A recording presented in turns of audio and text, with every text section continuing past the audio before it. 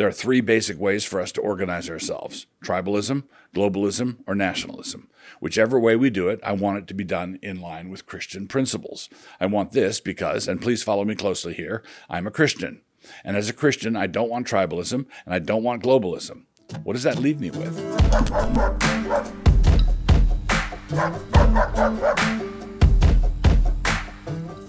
Introduction. This was inevitable, I suppose. Rob Reiner financed and produced a movie called God and Country, a movie to warn us all about the impending threat called Christian nationalism. This somehow constituted a compelling invitation to erstwhile conservatives like David French and Russell Moore to clamber on board in order to help the secularists put the worst possible construction on whatever it is that is happening in the conservative Christian world. We will get to that in a little bit. You notice that the clip below Reiner's tweet has a disclaimer that says the clip has some, quote, potentially sensitive content. That content appears to consist of people disagreeing with Rob Reiner, which just by itself almost garnered the film an R rating. I appreciated Meg's observation as well. She knows, as few others do, what sort of play is being run on us. As I've often said, the battle swirling around us is a battle for the editorial control of the dictionary. In this movie, the secularists have essayed to define for us, both through words and images, the true meaning of Christian nationalism. As Meg noted, that phrase and those meanings were going to be assigned to us regardless, come hell or high water. They were also going to be assigned to us come heck or ankle deep water. They were also going to be assigned to us come sunshine and a damp spot on the pavement. We, meaning all of us over here in Bible land, were going to be called Christian nationalists, whatever happened. You say you didn't want to call yourself a Christian nationalist? Yeah, well, Jews didn't want to wear those Star of David Jude badges either. As the Stones taught us so well, you can't always get what you want. So let me fill you in. According to the secularists, a Christian nationalist is someone who in any way opposes or seeks to interfere with the sexual revolution, provided that objection is grounded in any way on Christian conviction. A person is quite free, for the present at least, to not go along with the sexual revolution personally, but that reluctance has to be based on his own hang-ups, predilections, and druthers. But if your opposition has anything to do with Moses, or anything that rhymes with Moses, then you, my friend, are a budding authoritarian. This incipient authoritarianism would be evidenced by any pro-life work, opposition to those family-friendly drag queen grooming events, contempt for Obergefell, distaste for the pornification of the entertainment industry, and so on. Now, at the center of their sexual revolution is their blood sacrament, which would be abortion. The makers of this movie had made it very clear that the downfall of Roe was the doing of Christian nationalists, and anybody who supports those pro-lifers in their nefarious concern for the defenseless unborn must be all about that version of authoritarian control. And David French and Russell Moore, with some others, dove into this maelstrom of compromise and muddle, seeking to show the pro-aborts that not all evangelical Christians are as strident as, well, you know, the strident ones. This is the mentality that would try to start up a tract ministry geared to and focused on the guards at Buchenwald, making merry. What I intend to do in this post is to spend my time in this middle section making merry over random bits from the trailer, but just for a little bit.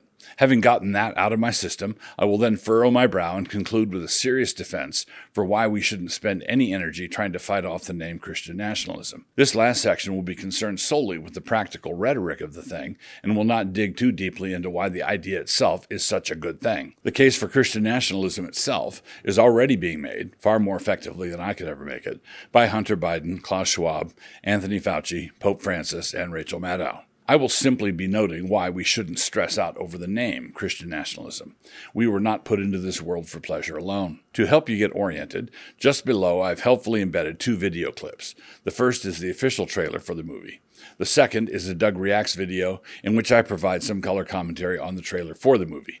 I will add this second one as soon as it goes live. As the conclusion of the trailer made clear, what a country this would be. What is being pitched here is an alternative version of Christian nationalism. Not whether but which. Not whether Christian nationalism, but which Christian nationalism. This is obviously not the long-range plan of the globalist bug-eaters who don't want to Christian anything, but it is the goal of the evangelical patsies and chumps who were talked into shilling for this particular movie. They are the kind of Christians who want happy protest marches. We shall overcome protest marches.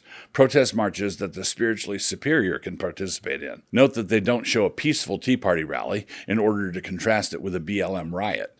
Why didn't they do that? They didn't do it because they are, as the prophet Amos might have put it, smug in Zion. Amos 6:1.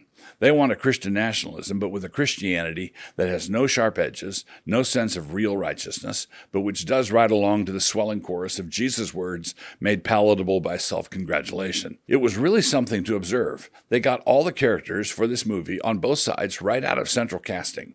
J6 footage. Check. Confederate battle flag. Check. Nazi-looking cross. Check. Heavily armed dudes. Check. Huge American flags. Check. And then, on the other side, a happy little soup kitchen, check. The values of inclusion, check.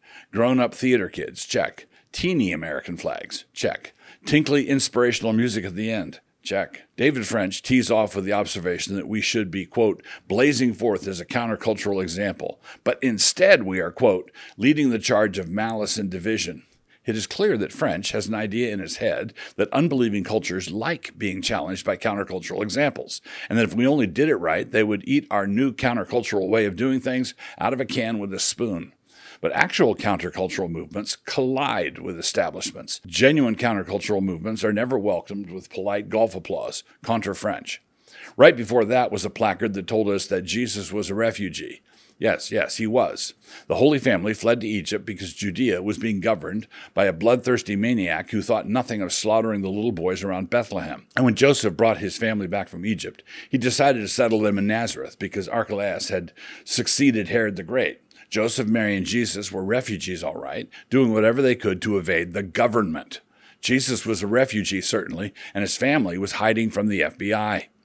Notice the footage of a man being arrested at a school board meeting. Was he being arrested because he showed up drunk and disorderly? No, it was because his daughter had been assaulted by a tranny in the restroom at school, and he wanted to tell the school board what he thought about their related policies. Such a confrontation was not to be tolerated, obviously. Quote, what happens to the people who don't believe this stuff? Close quote.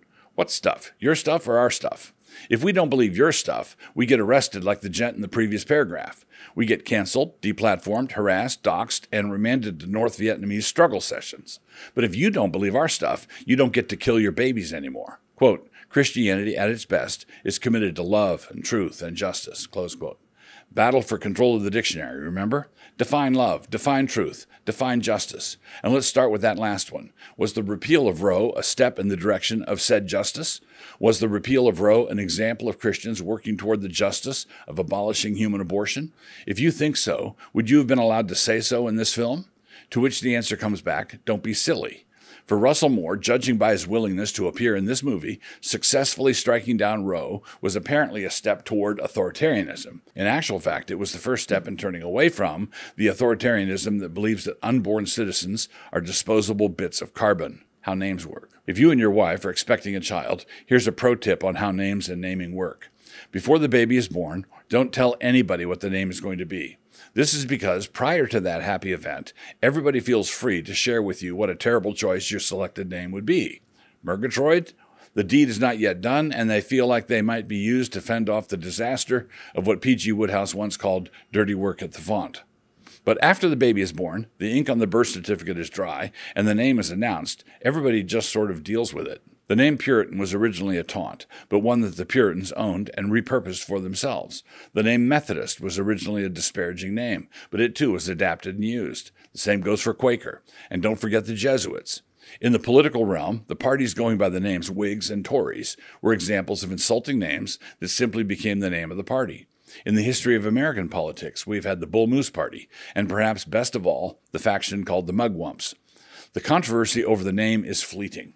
Once the naming is over, everybody gets back to policy, which is where the action is. Remember that the Beatles is a name that contains a lame pun, and nobody thinks about that at all anymore. They're just the Beatles. In other words, prior to the naming, and while the naming is going on, opinions run high, but afterwards everybody calms down. That is, they calm down about the name. While not saying anything one way or another about their policies, we should realize that there are Christian Democrat parties in over 20 countries. So the voltage in our current dispute is not coming from the name. It is coming from the political confrontation between two alternative ways of looking at the world. The name is just the copper wire that is currently serving as the conductor of all that culture war electricity. Significant resistance to the regime is taking shape in our country. If you don't name that resistance, somebody else will. If you don't name it successfully, somebody else will.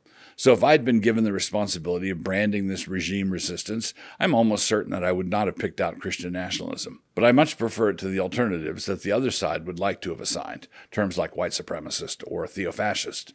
Christian nationalism is not positively wrong the way those two terms are. I can work with it, in other words, and I can explain it to someone in under 3 minutes. There are 3 basic ways for us to organize ourselves: tribalism, globalism, or nationalism. Whichever way we do it, I want it to be done in line with Christian principles. I want this because, and please follow me closely here, I'm a Christian. And as a Christian, I don't want tribalism and I don't want globalism. What does that leave me with? So if you are pro-life, if you believe the Bible speaks to our public life together in any way, if you reject the decrees of clown world, and if you go to church, this would be my advice to you. Stop introducing your tweets with, quote, "I'm no fan of Christian nationalism, but..." You only get 280 characters as it is, and you just used up 40 of them to express a view that nobody is going to pay any attention to.